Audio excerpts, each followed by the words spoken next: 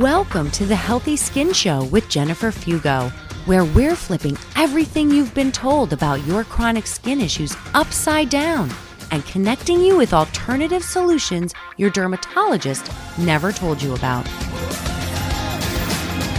Welcome back to episode number 49 of the Healthy Skin Show. Today, I want to talk about fatigue, which is a very common complaint that clients have, and how it can play a role in your skin problems. You're probably familiar with being tired, or even the term adrenal fatigue, but the truth is that fatigue is so much more than both of these things. In fact, there's a much deeper reason that often drives fatigue than not just sleeping well or the stress from scratching or unwanted glares. It underlies issues that you may or may not have with your adrenals, even if you can check off every symptom of an adrenal fatigue checklist. And actually, that is more appropriately known as HPA axis dysregulation. Adrenal fatigue's not technically a real thing. The issues actually have to do with the most basic biochemical way or recipe that your body makes energy in the first place. This is critical because if you can't efficiently produce energy, then not only will you feel tired, but your body won't have its necessary energy to rebuild healthier skin. You cannot fix this problem by eating more sugar or consuming caffeine either. For me to help you understand what's going on, we need to journey back to high school biology. Don't worry, I'll keep this super simple without boring you. So despite what you may have read or heard online, your adrenals don't make energy. What actually creates energy are these little power plants. They are found in every cell called mitochondria. These power plants exist in many of the cells of your body, but are heavily concentrated in muscle tissue, especially your heart, liver, and brain, because, hey, your brain requires a lot of energy to function properly. Mitochondria generate your body's most basic energy currency, and they do this by burning fats and carbs. Though on occasion, this process can be supported with a few amino acids, but generally, your mitochondria don't like to burn protein. I like to describe the process as a water wheel with two chutes, one that feeds in carbs and the other that feeds in fats.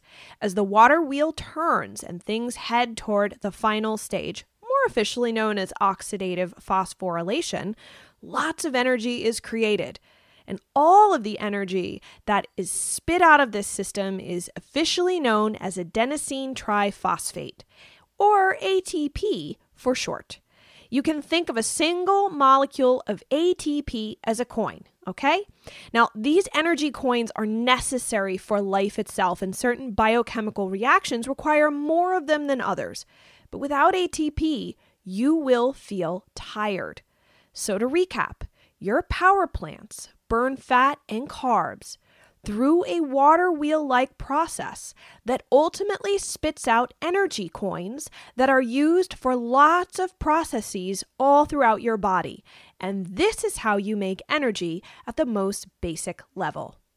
In a perfect world and with plenty of raw ingredients, your mitochondria hum along, making lots of energy for your body to use. But when things start to go sideways, your little power plants begin to function less efficiently. And this can happen as a result of poor nutrient status, even if you take supplements that can be due to poor eating habits, including restrictive elimination diets that are not warranted for a long period of time, low stomach acid, poor nutrient absorption, gut infections, leaky gut and gut inflammation, certain medications that actually cause nutrient depletions like statins, SSRIs, and heartburn medications, autoimmunity, disruption to gut transit time, meaning basically food and nutrients go too quickly through the gut and you end up with diarrhea, and excessive stress levels, which aren't properly managed. So having sufficient nutrients is one of the biggest key factors here that you can control. And these necessary nutrients to make ATP include thiamine, carnitine, niacin, riboflavin, vitamin B5, iron, alpha-lipoic acid, magnesium, manganese, and CoQ10. If you're low or straight up deficient in one or more of these nutrients, your power plants start operating a lot more like smoggy, polluting factories.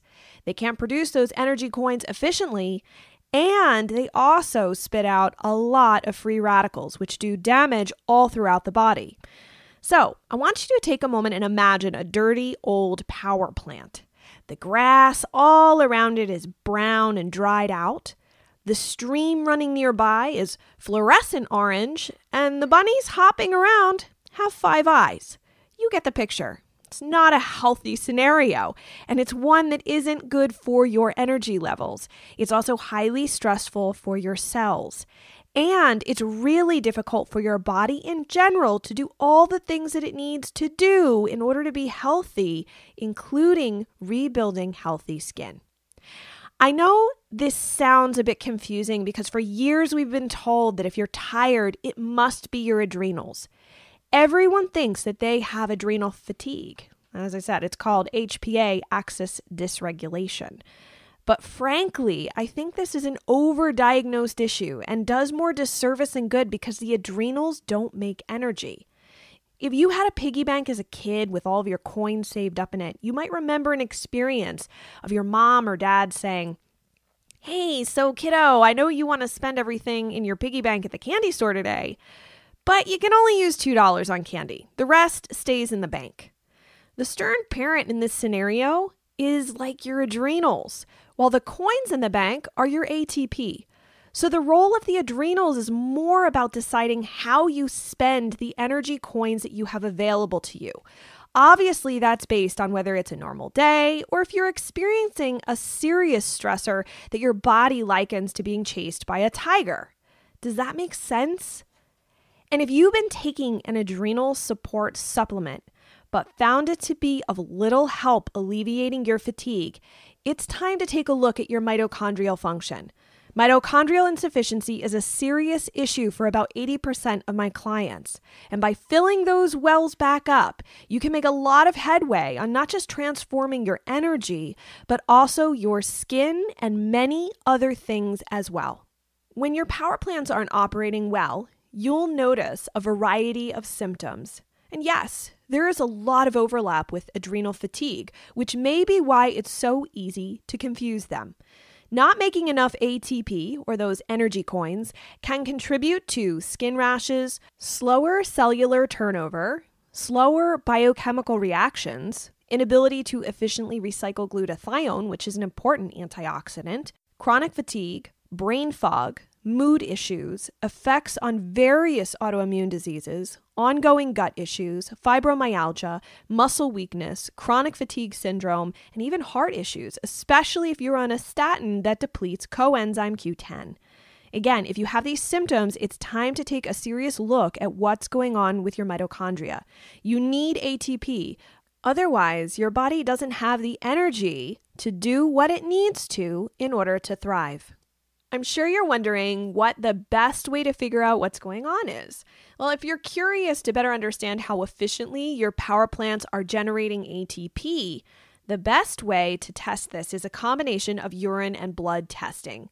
The first critical piece is to get an organic acid profile test done, which looks at the acids released through urine. It's an at-home test that gives a ton of information about nutrient status and specifically looks at those critical nutrients I already mentioned.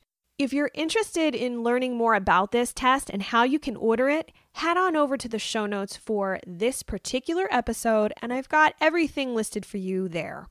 Now, just a word of advice about the results of this test. They are not easy to understand because this is a lab meant to be reviewed by a functional practitioner. If you need help understanding the results and what to do, please let me know. Second, you need to get your serum vitamin B12 level checked. The reason is that mitochondrial supplements to essentially fill the wells back up either have no B12 or high doses of it. Since more is not always better, it's really important to check what your B12 level is to know what is the best formula for you. You should begin to see an improvement in symptoms in about 3 to 4 weeks after starting one of the mitochondrial supplements that's appropriate for you. And as you continue the supplement, you will see your symptoms continue to improve as the wells are refilled. Now, how long you'll need to stay on the supplement to support your mitochondria really depends on a number of factors, but realistically expect that you may need to stay on that particular supplement for at least 3 to 4 months. I hope that I've made what can be a very complicated topic more digestible and understandable for you.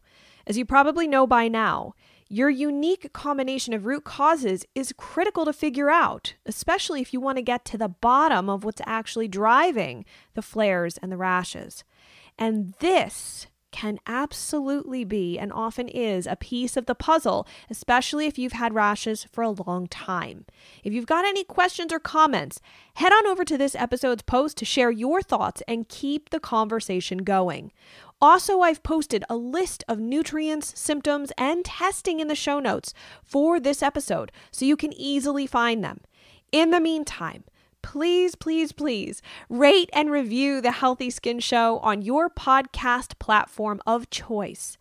And share this episode with someone you know who's seeking answers beyond the steroid creams.